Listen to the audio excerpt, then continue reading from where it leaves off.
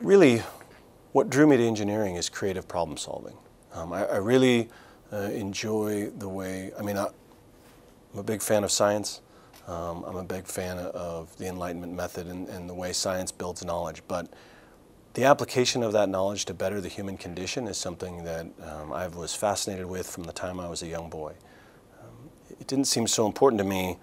The latest mathematical theory is how that theory could be used to improve anything. And the other thing I really like about engineers is I've always been a big fan of team sports. You can tell I'm wearing my team jersey today. That's something that's always drawn me, that while it's common in American culture to have a fascination with the cult of the individual, a lot of the big problems in the world are solved in teams. And I really both acknowledge and was seeking that ability to get on a team that would take on really big problems and very seriously work to solve them together.